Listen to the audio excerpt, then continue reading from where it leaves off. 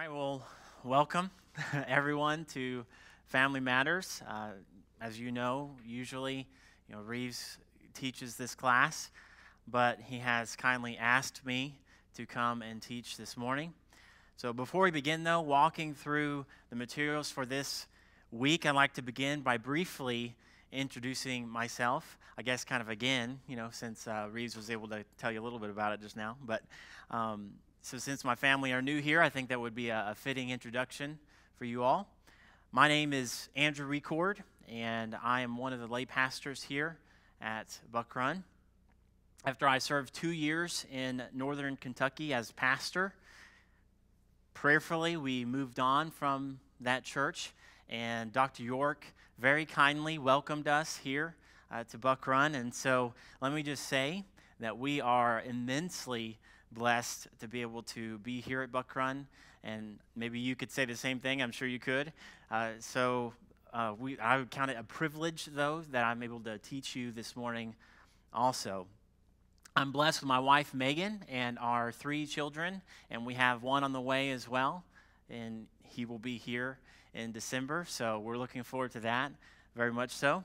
So I hope that helps you kind of get to know me a little bit, since I know not all of you here know me and everything. But so we now turn to this week's focus on being made for God's family. But before we do, let me open us up with a word of prayer as well. Let's pray once more.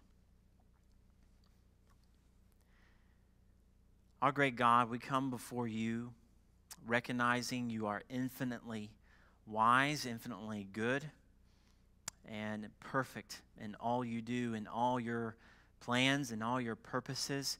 We recognize that. We come before you seeing that, come before you in submission to you and to your word.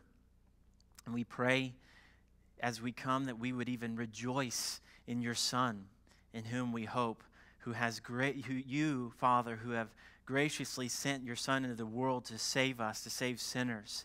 And we glory in this salvation. We come asking you now that you would lead our time this morning. Help us to seek your face as families. Help us come with submissive hearts to your word.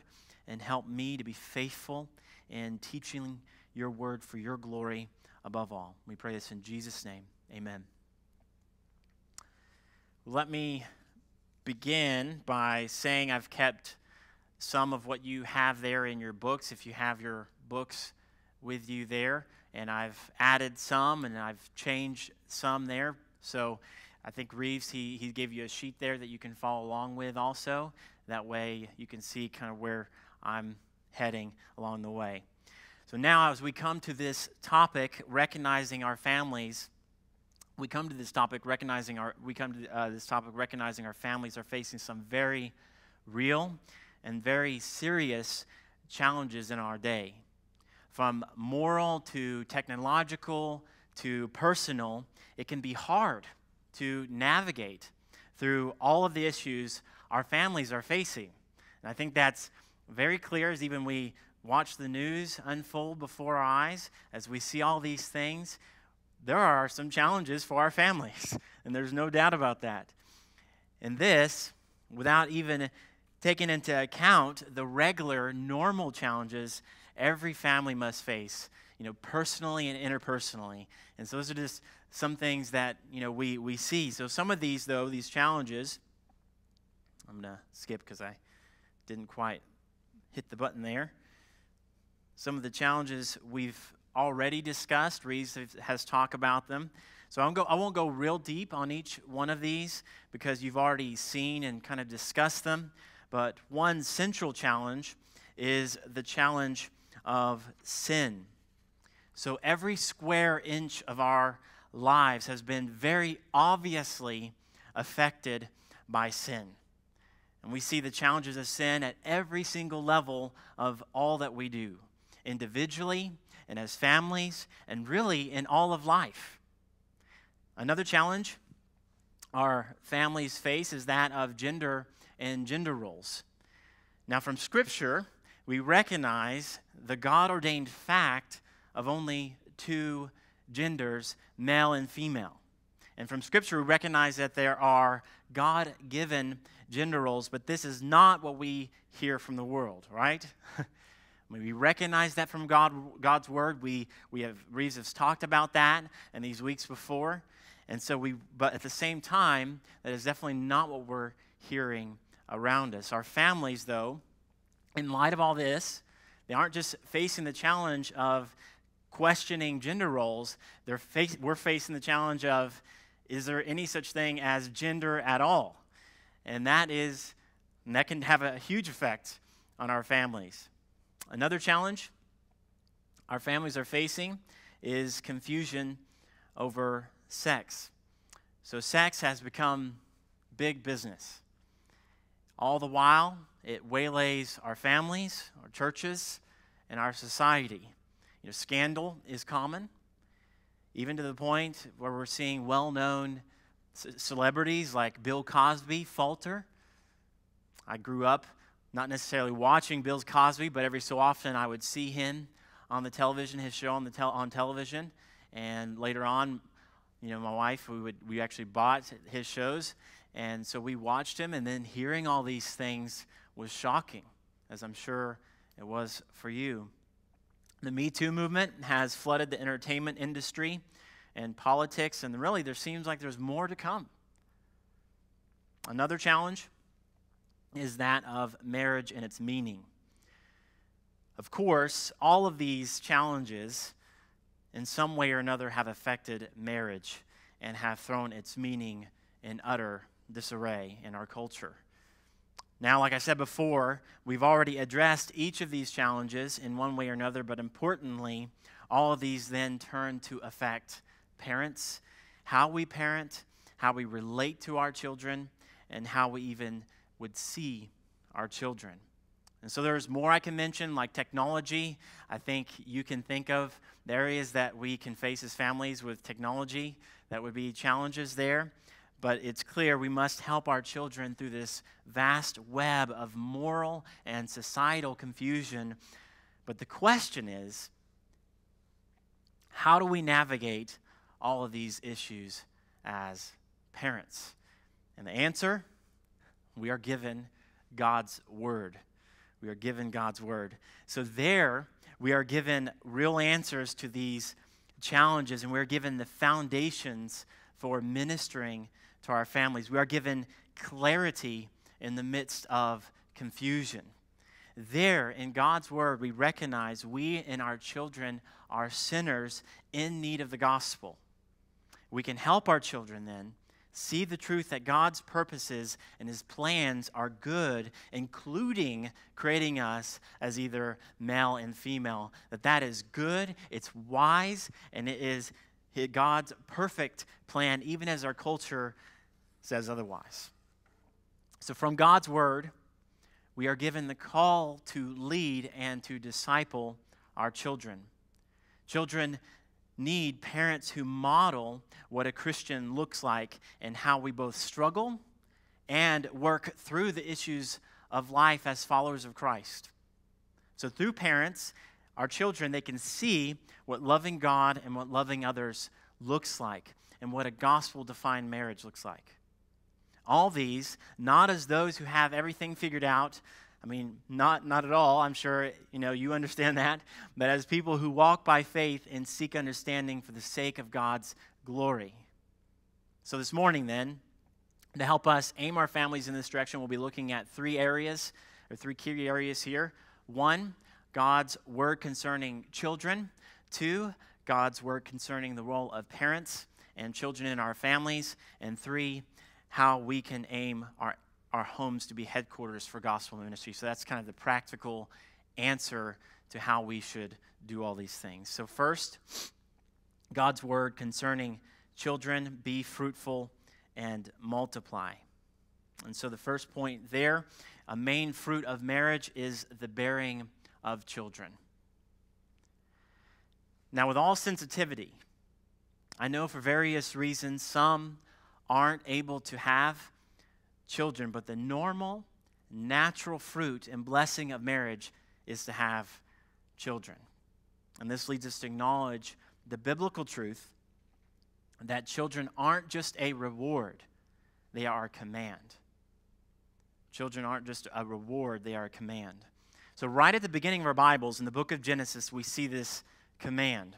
So in Genesis chapter 1, verse 28, it says this, "And God blessed them," so Adam and Eve, man and woman, "and God said to them, 'Be fruitful and multiply, and fill the earth and subdue it, and have dominion over the fish of the sea, and over the birds of the heavens, and over every living thing that moves on the earth.'" Now this instantly confronts the idea that children are optional within marriage. We not only see this command here, those who are married are to have children, but we see the point that children are a main fruit and natural outflow of marriage as well.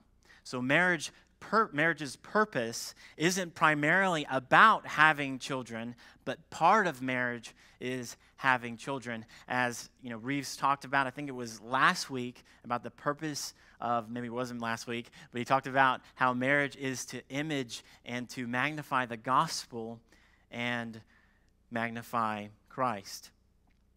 So to show us just how important this command is, we see this command again later in Genesis. So after the fall, mankind's wickedness, it was great. You'll remember this. So such that God, he righteously flooded the earth, wiping out all of humanity outside of Noah and his family. So after these events, and after God made a covenant with Noah there to the only living family at that time, this command from Genesis 1 is given again, and it's reiterated. So Genesis 9:1 says this, "And God blessed Noah and his sons and said to them, 'Be fruitful and multiply and fill the earth.'" So, let me say two things about that passage there.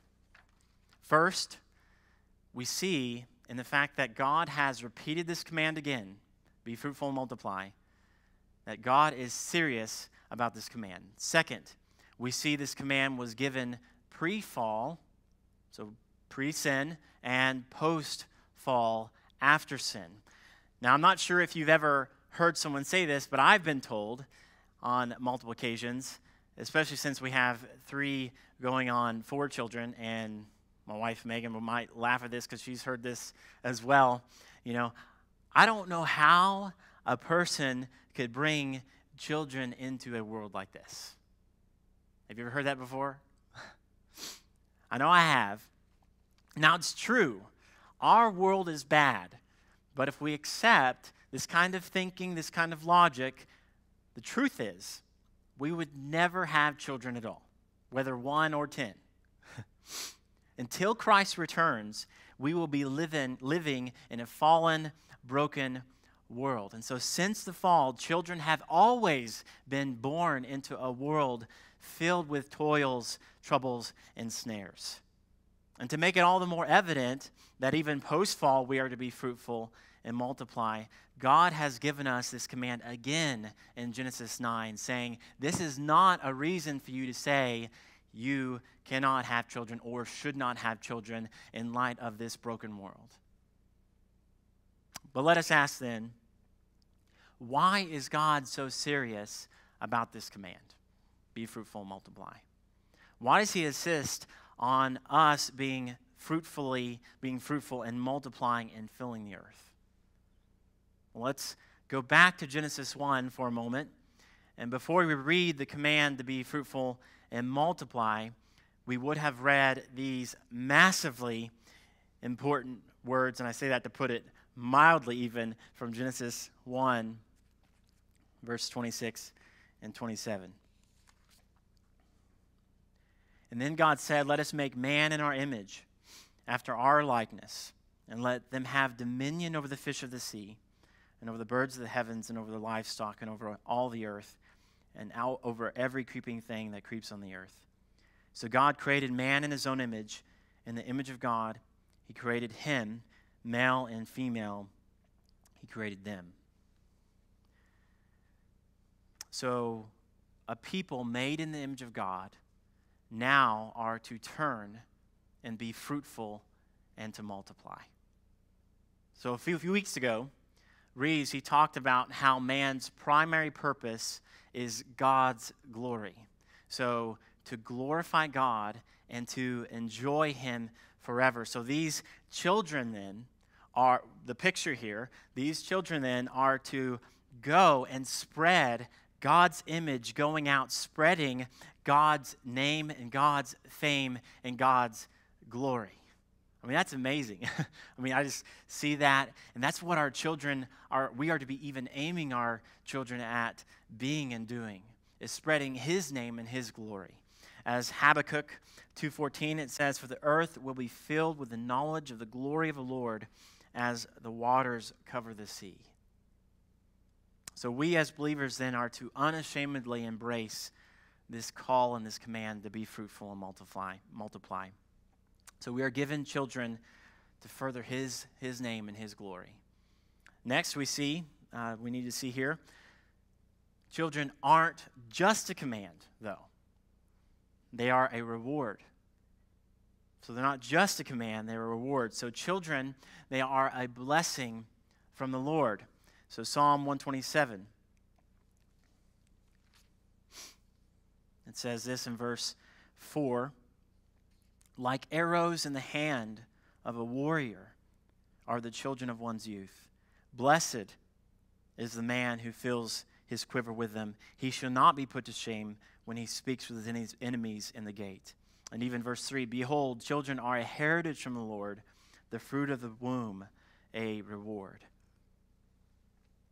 So may we not then be dissuaded from loving and being overjoyed at having children that God has or may give us. Let's not take on this mentality of our culture, of this even abortion kind of mindset that says children are not valuable. Abortion is an evil beyond words, and we, above all people, should walk in ways that make clear as believers and followers of Jesus Christ that we love and we see our children as blessings. Now, there are some specific ways, though, that God uses our children to bless us, even if we at times may struggle to see that, if you know what I mean. So in the midst of parenting, in the midst of taking care of your children, sometimes you can miss the reality of how God is blessing you with children. So one way God uses our children to bless us is to sanctify us. I don't have it up there, so you can just kind of put those as little notes on the side. I wrestled with whether to include that in this outline or not, and in the end, I didn't, but maybe we'll do it next time if we do it again like this. So in that first moment, when you hold that little person in your arms, you cannot but feel the weight of responsibility that you now have as a parent. That weight, that responsibility immediately demands that you begin looking away from self. God, in his wisdom, moves us from singleness, where we are only responsible for ourselves, somewhat, to marriage, where we must turn to care for our spouses, at least we should, and then he turns us still further away from self with having children. So when you get to the point where your emotions are flying all over the place, understand now that God is seeking to change your heart as much as he is using you to impact your children's hearts. God is concerned about you as you are sitting there struggling with your children as they fight or yell or whatever is going on. So when we're bothered, so recognize the word I just used there, when we're bothered by our children, our own need for sanctification is often right there at the forefront. God is doing something and seeking to do something in your heart and our hearts. And sometimes our children may not even be doing something wrong, but they're bothering us. I know if you're a parent, you know what I mean. They're not sinning. They're not necessarily breaking rules, but they're bothering you because something is going on in your heart. They're coming to you to be parented, and you longing for some time for yourself or a moment to think, become impatient or angry, and you begin fighting for your way and your autonomy. And like I began, remember the challenges we face in our families of sin? Well, that's a challenge right there. That's what we're seeing. Just like our children, when they act up, when they sin, they're demanding that you listen, that you give them that candy bar or whatever it is. They're fighting for their autonomy, and now, in that moment, you are fighting for your autonomy. It's the same idea. So, James, in James chapter 4, verse 1, it says this: "What causes quarrels and what causes fights among you? Is it not this, that your passions are at war within you? You desire and do not have, so you murder. You covet and cannot obtain, so you fight and quarrel. You do not have because you do not ask." So this naturally leads us then, in light of this, to see that God, He is working in your heart, and that's a good thing, to sanctify us and blessing us with that truth with our children and having children. This naturally leads us to another way God uses our children to bless us. He uses our children to show us our need for Him. He uses our children to show us our need for Him. So we aren't meant to parent without God and dependence on Him. So that moment when you're bothered by your children, it is not a moment for you to say, I'm just a terrible parent or whatever else. It is a moment for you to say, God, I need you. I need your grace. I need the gospel just as much as my children do. So like our children depend on us, we are to depend on God.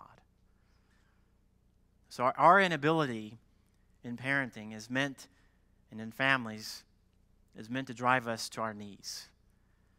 And so we need God's grace, and we need the gospel as much as our children do. And so this leads us to see also that God uses our children to show us our sin and our need for grace. We sin as parents. Admit it. Don't hide from it. Something that the Lord's been showing me recently, just think about Adam and Eve. What did they do when they sinned against God? They hid from Him. Right. And that's what we do. When we're sinning, we hide from our sin. But let me just say, we really don't have anything to hide from. We're believers in Jesus Christ. We need to honestly admit that we sin and be honest with that before God and even before our children. And so as our children see our sin and imperfections, there and then we have an opportunity. We have an opportunity to point them to our Savior. Even in our sin, we need grace just as much as they do. We need the Savior as much as they do. We aren't saved because we were good boys and girls, but because of Christ and Christ alone. And so we can display that as parents, saying, son, daughter, I am a sinner. And it's just a fact. And mommy, daddy, we mess up. And just like I sin, you sin, and I pray that you would come to faith in this Savior. And we can tell our children that. When we sin, we can come to them, and I know they've done this many times. I've had to come to our children to say, listen, I am sorry. And ask them for forgiveness for something I've said or done and sinning against them. So time and time again, I've done that. I've come to Elizabeth, and I said, listen, I am sorry. Just sitting down with her face to face, eyes looking at me. I'm sorry I sinned, and I'm sorry for being impatient with you.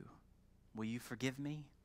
And, our children, they'll say, yeah, I forgive you, Daddy. And then I'll say, listen, Daddy is a sinner, and I need Jesus too. Just as much as you sin, I sin, and I need Jesus. And I pray, and I hope that you would come to know Jesus also. And so every time, so whether it's your children, they're messing up and sinning, or whether it's us, that gives us an opportunity to shine the light of Jesus to our children.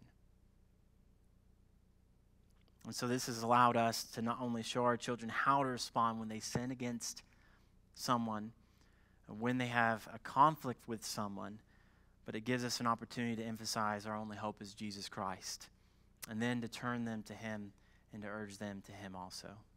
Another way God uses our children is He teaches us how to love. Again, I don't have these on here, but you can kind of see these are just rewards that perhaps you don't see as well, but God uses our children to teach us how to love. God uses people to teach us to love people.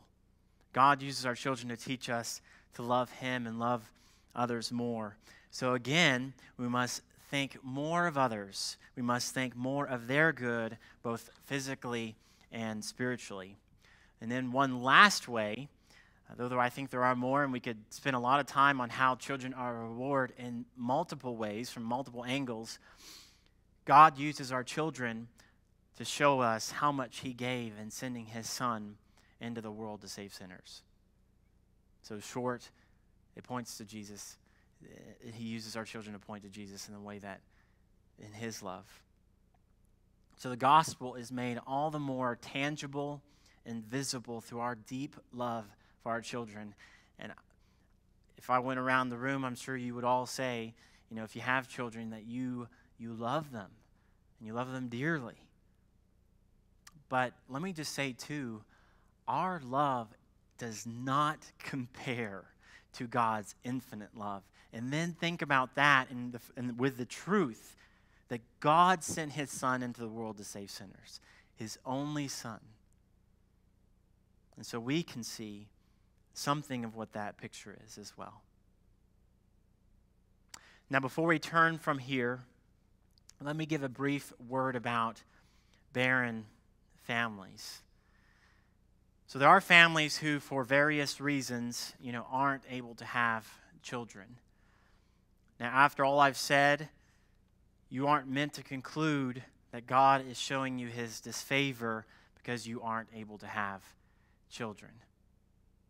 It's important here to say three things about this. So first, God's purposes are mysterious. So I cannot tell you all the reasons why God has for why you specifically are not able to have children, but I can say that God's purposes are good. And sometimes that's exactly what we need to hear in the midst of the reality, the difficulty of barrenness. Even if you can't see them now, even if you can't see that God's purposes are good, He knows He knows what you're going through, and His plans for you are still intact. It is not, you're not a failure. You're not, you haven't messed up. Just know God's plans are still intact, and it's not dismissing your hurt to say this. So Romans 8:28, well-known passage, it gives this encouragement, and we know that for those who love God, all things work together for good for those who are called according to His purpose, including barrenness. That's one thing. So second, the fall's deep and sad effects are real. So the fall is not simply something we believe in the abstract.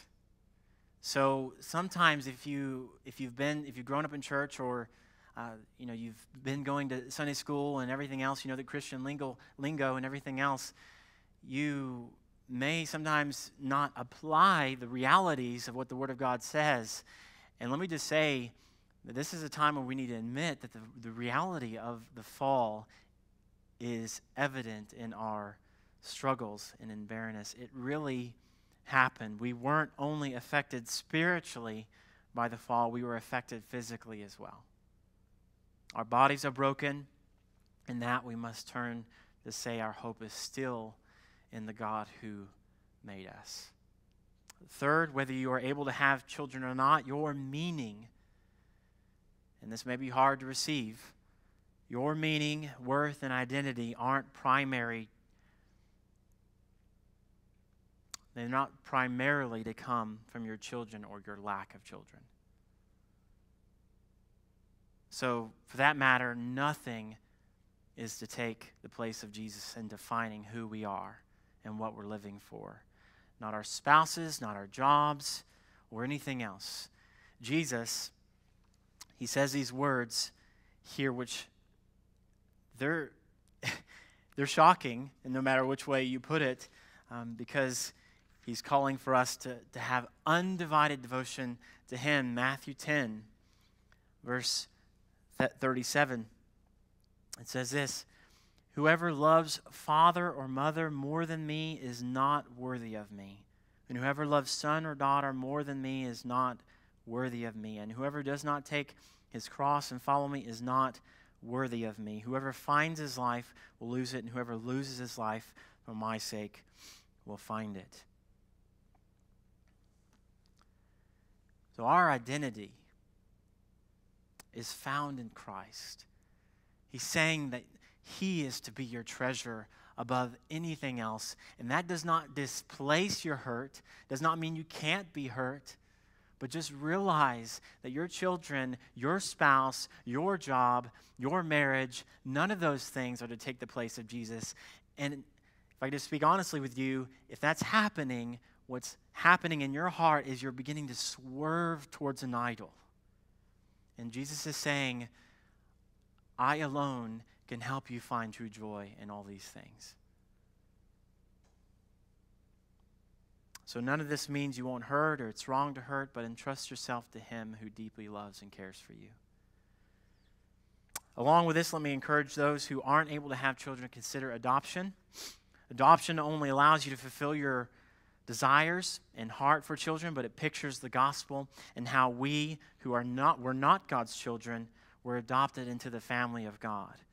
So more could be said about this. I mean, we could have a whole class on adoption, but see, God's purposes are greater than you can imagine. So let's now turn to look at God's word concerning roles of parents and children in our families.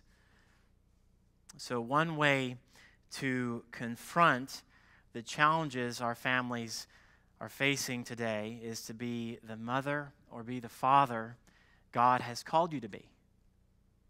So let your children see the goodness and the rightness of God's plan for the family by embracing the God-given roles he's given for you as mothers and as fathers. So you want to confront the challenges we face. I mentioned at the beginning, this is one way to do that. To model godly masculinity, to model godly femininity before your children. So here then, mothers, embrace your call to nurture and nourish. So in essence, we see here the truth of women being helpers. So after God had created man, after God had put man in the garden to work and to keep it, and after God had given his command to Adam not to eat from the tree of the knowledge of good and evil, then it says in Genesis 2:18,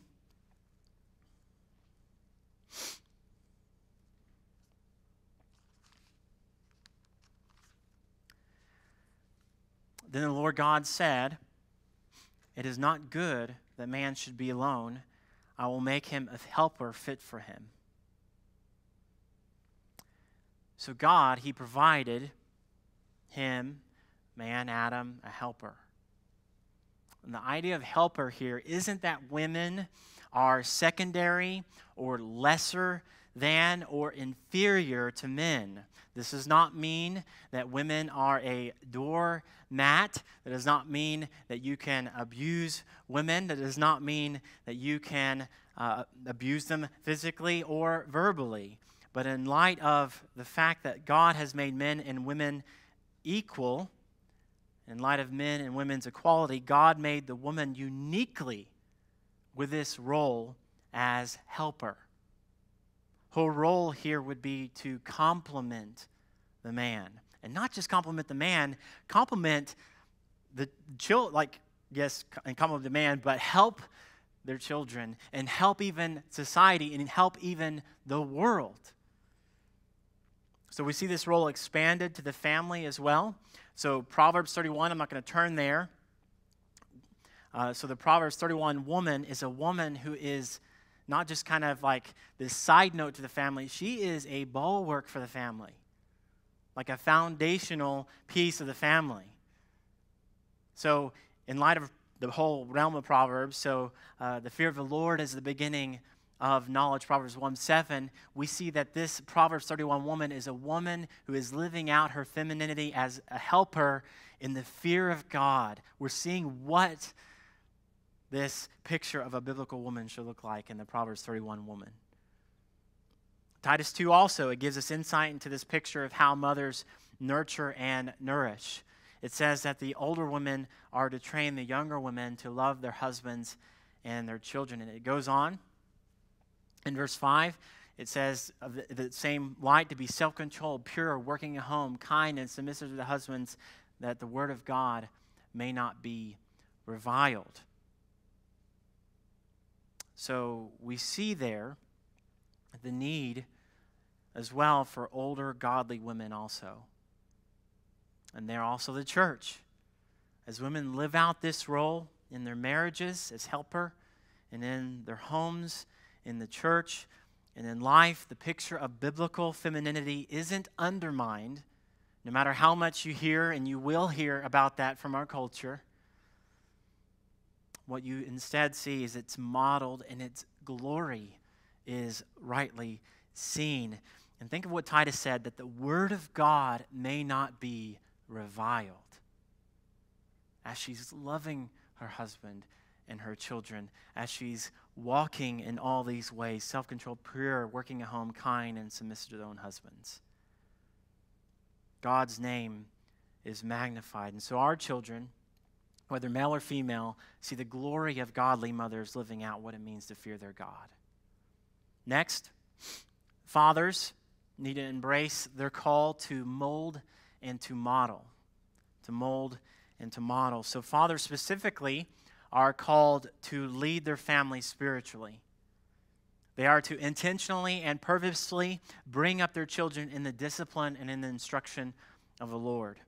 So apart from what Reeves has already said about a husband's role to lead from the beginning chapters of Genesis, as you've walked through, we see the specific command for fathers as well from Deuteronomy chapter 6. So you want to turn there, Deuteronomy 6.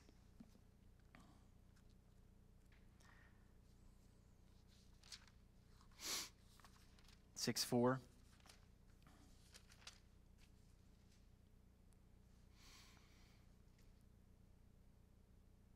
So hear, O Israel, the Lord our God, the Lord is one. You shall love the Lord your God with all your heart, and with all your soul, and with all your might. And these words that I command you today shall be on your heart.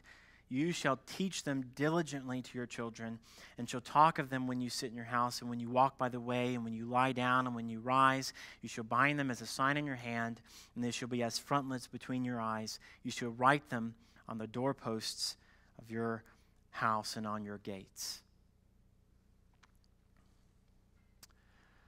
So yes, you'd be right to say there, fathers was not used once in that passage, like specifically. But the you used there is a masculine singular pronoun in the Hebrew. So what does that mean? Well, this emphasis on the masculine is meant to show us the focus here is upon men and upon fathers specifically. So God is giving this command specifically to fathers. You could include the mother there too, like parents, but specifically he's giving this command to fathers, saying this is your role, fathers, to lead your children in this way.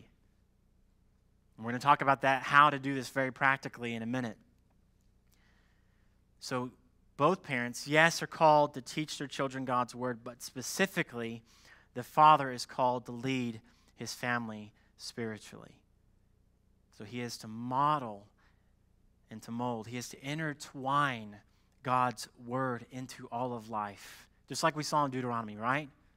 As they walk by the way, as they lie down, as they rise up, So this means, fathers, we are to be involved in the lives of our children. Sit down and play with your children. Wrestle with your children. Talk with your children. Take them out for times just for that son or daughter. I mean, this week, I'm going to be taking, Lord willing, Elizabeth out, and we're just going to go. She loves reading books, and that's another key point, fathers. Do what your children like to do, not just what you want to do. So we're going to go out to the library and just sit down and start reading books together because she loves reading. And then we're going to go out and just talk together. And she's 3 years old. Not too early to begin. And she loves these times. She looks forward to it. This whole past week, she said, Daddy, are we going to go out and read library books and do all this stuff? And I was like, yep, we're going to be doing it, just you and me. And she's looking forward to that. And so we can be creative with our children and helping them to show them Christ. So be interested in what they're interested in, and then be there for them. Next, children listen and learn. If we leave our children to themselves, wow, they would be in bad shape. So don't take to mind what the culture says, just kind of let them do what they do. Give them what they want. Remember, they're leaning toward a sinful kind of autonomy, so to do that is to give in to their sinful hearts and desires, and that is only reiterating in them their foolishness in the end, is what Proverbs says. So God has not intended our children to be left to themselves. We are to be there.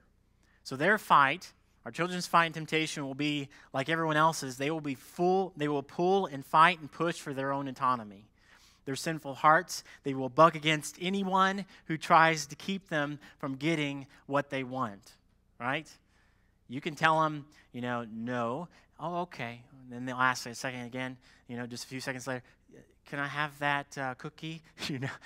No, not right now. We'll see about later. And then you keep going, and eventually, they break down, they start crying. They are saying, Mommy, Daddy, I want my way. And so we, in light of Proverbs, are to come. You see the foolish person, the wise person. You see this whole picture of parents in Proverbs saying, you are to lovingly lead your children and help them away and to turn away from this foolish heart of sin and self. And there we must admit that our children are sinners. I knew some people that would not say that. They would say that's going too far to say that. But they're born lost. If we let them go their own way, they will hurt themselves and others. Children then are called upon in Scripture to listen and to learn from the parents. And that's why they need us so much. And this is the fifth commandment, which Paul also repeats in Ephesians 6 when he wrote, Children, obey your parents in the Lord, for this is right. Honor your father and mother. This is the first command with a promise that it may go well with you, that you may live long in the land, which leads us to the next point as well. Families govern and guide. So respect for authorities is taught, and it begins with the family. It begins in the home. So I won't spend much time on this point, but I'll simply say, if our children are not learning to submit to parental authority at home, then they won't be inclined to submit to other authorities outside the home. And that's why in Ephesians, in part, it says that it may go well with them, with you, and that you may live long in the land.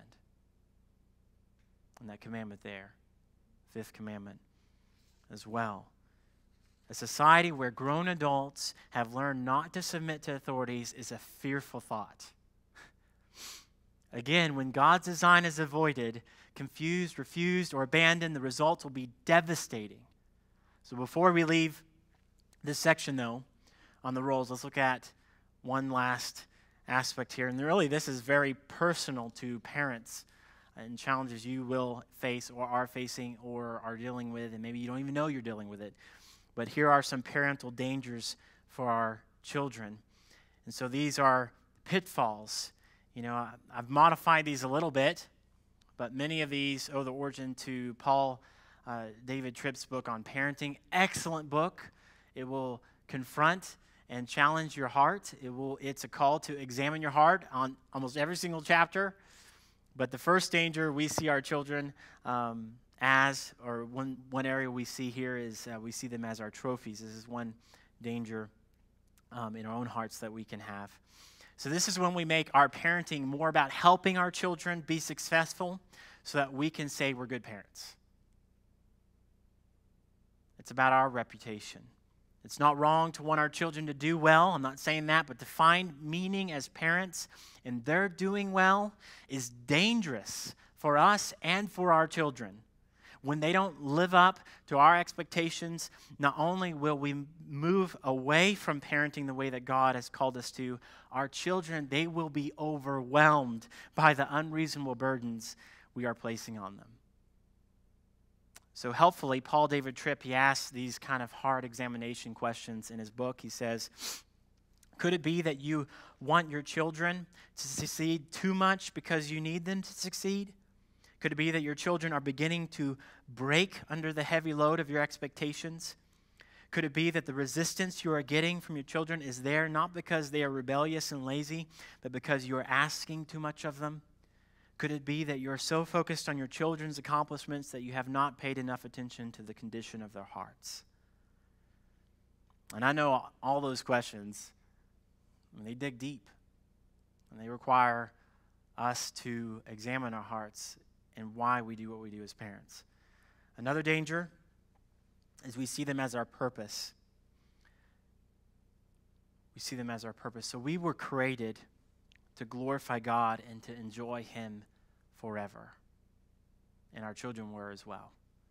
So if we make our children our purpose in life when they've moved on and they made a family of their own, we will be tempted to cling to them in ways that are unhealthy and can damage not only your relationship with them, but can damage your relationship with your spouse as well.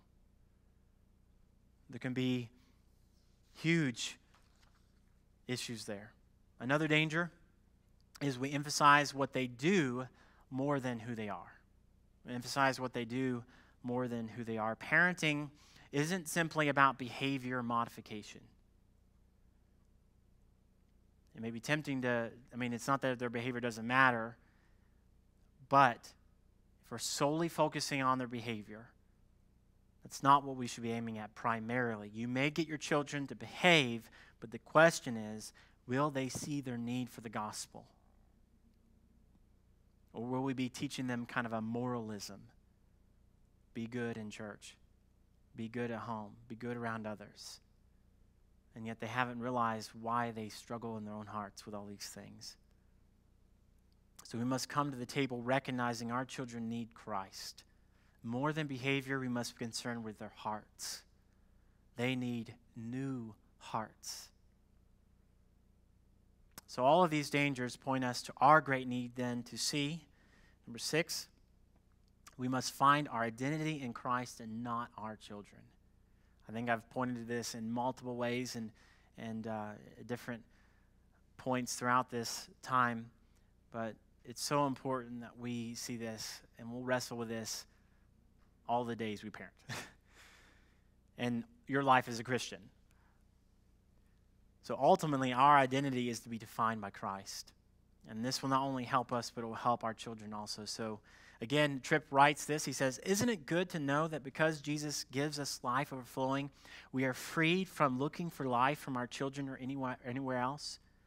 Isn't it good to know that because we are the children of God, we have reason to continue even on our worst, most disastrous parenting day?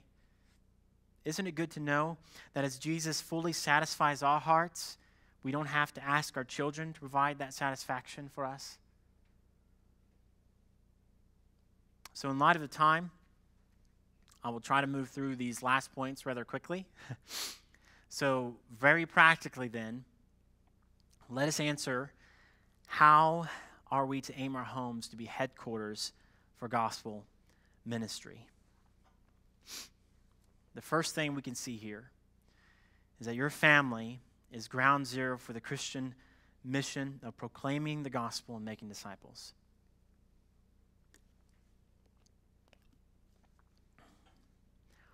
So essentially, this means we are to be the primary disciplers of our children.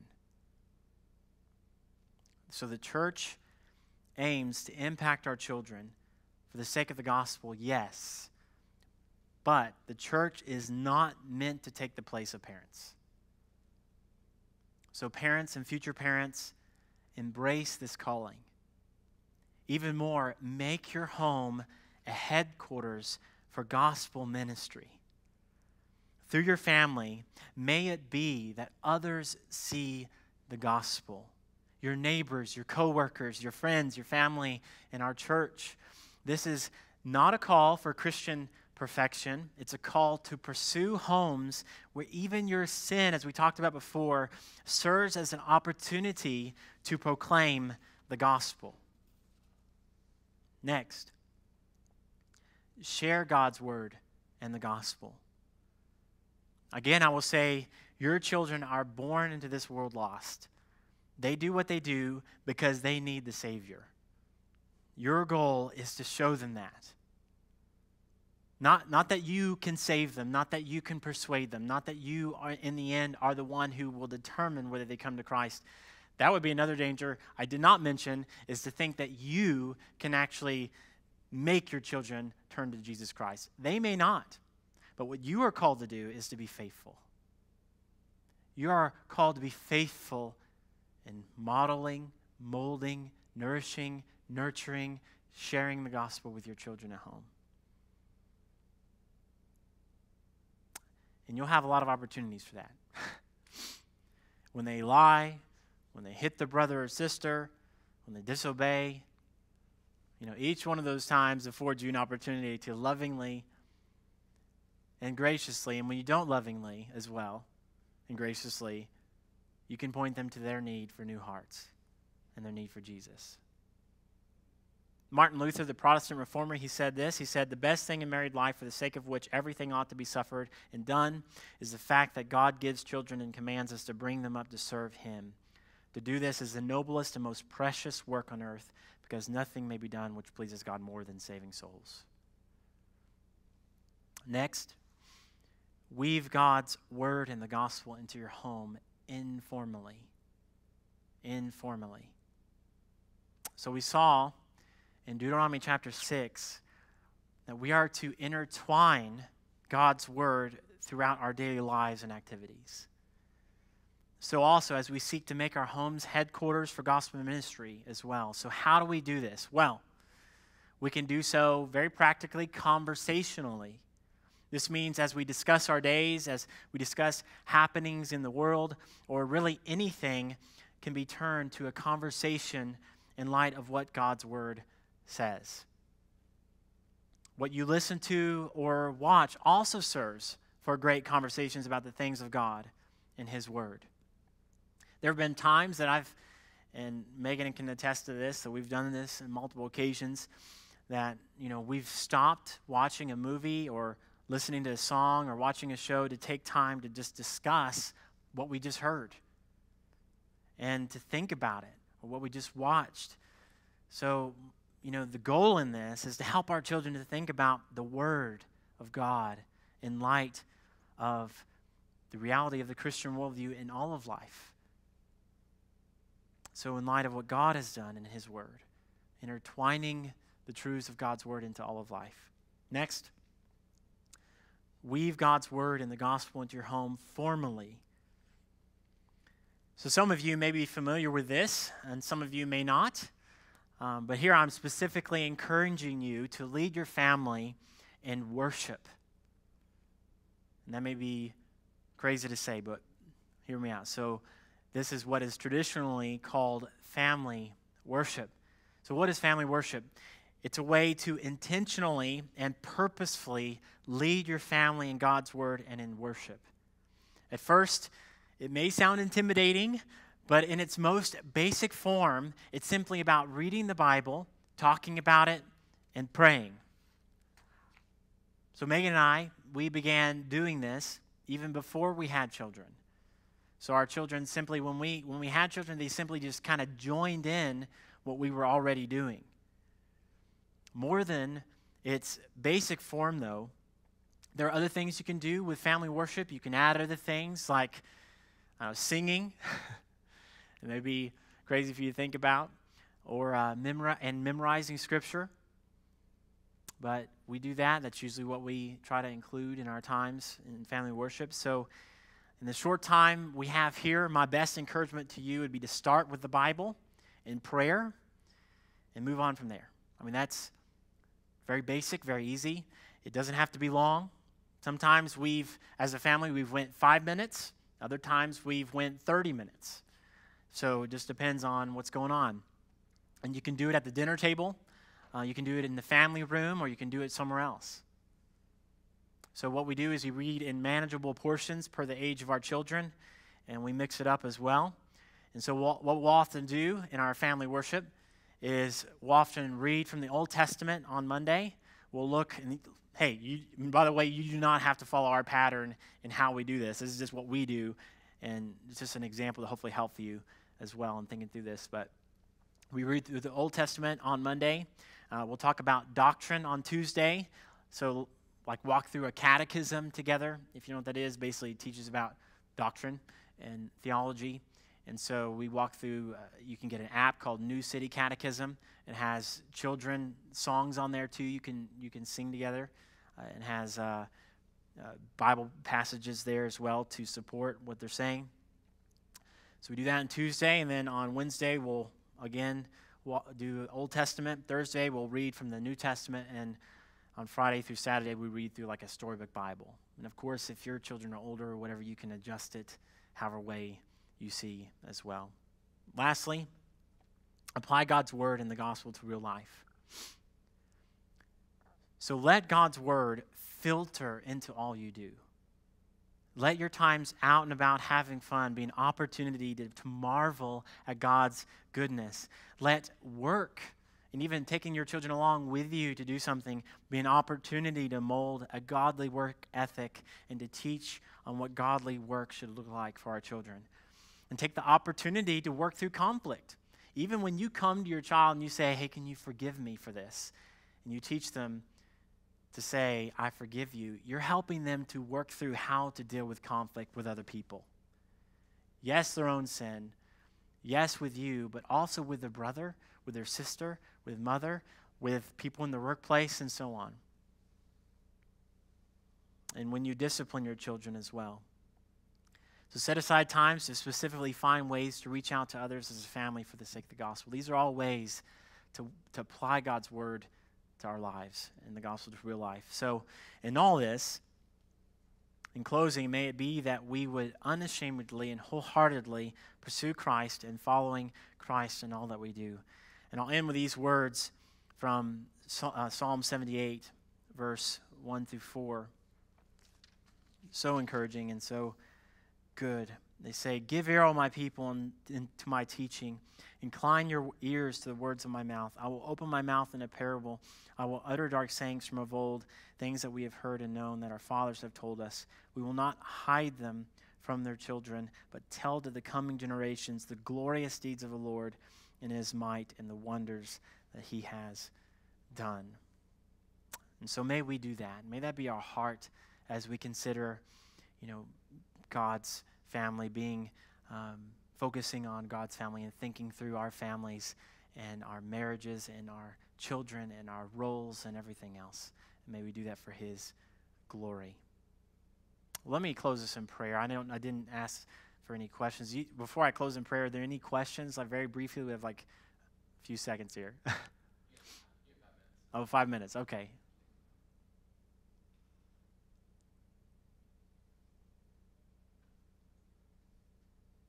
I know we've walked through a lot, so.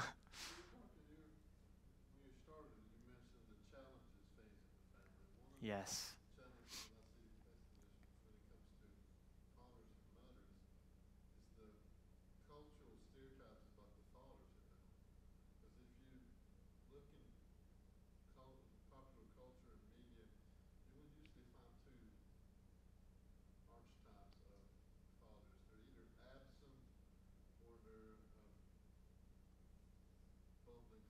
Mm.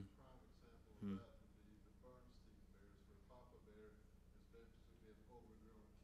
Mm.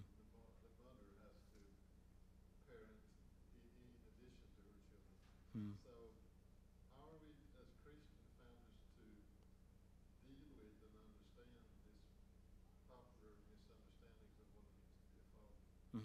That's good. It's a good question, a good point. So the question was, in light of the cultural understanding of fathers and mothers, how do we walk through that? And so, in the example we gave, fathers, being bumbling fools and kind of absent. Well, I think one is like when we, as a family, have walked through these things. If it's a show or a movie or the news or an article, we'll even sit down at our table and bring up some of these things and say, so this is what I heard about today. What do you guys think about that? And children involved too in the discussion, everybody involved in the discussion say, what do you think about this? Do you think it's right? Do you think it's what God's word says about how fathers are to be? And first off, that helps them to think about it themselves, and it helps you to see where they are, and it also helps you to walk through God's word with them and say, the way that they're picturing fathers and mothers, it's not the way that God actually says they should be. Guys are not to be these, kind of, just to say, idiots. That's what they're depicted as in shows. I mean, they're these guys who are indifferent. They're found, sitting in the chair, not really involved in their family that much, if at all, in different ways. They may be playing video games or whatever else, and mama comes in and says, "Come on, everybody," and she's the one leading the family. But we can say then, well, here is what God's word says, and we can see. We can even explain to our children, why is all this happening this way in our world? Well, we can say, even as Dr. York's been preaching on, spiritual warfare, Satan is very actively seeking to undermine the family. I would even say this is a proof of the biblical truth, undermine gender roles. He's reversing everything. And I'm sure, as Megan and I have said, I'm sure he is probably laughing at some of the things that people are believing right now. Can you believe that I actually got them to believe this? But I did, and that's just the thing, is that I think that is very much what's going on. Satan is trying to deceive, blind people, and totally negate anything that the Word of God says. And so then we can come and say, and work through questions as well that they have, and go to passages, even the ones we walked through today, even the ones that Reeves has talked through as well. So does that help answer your question? Okay. Any other questions or thoughts?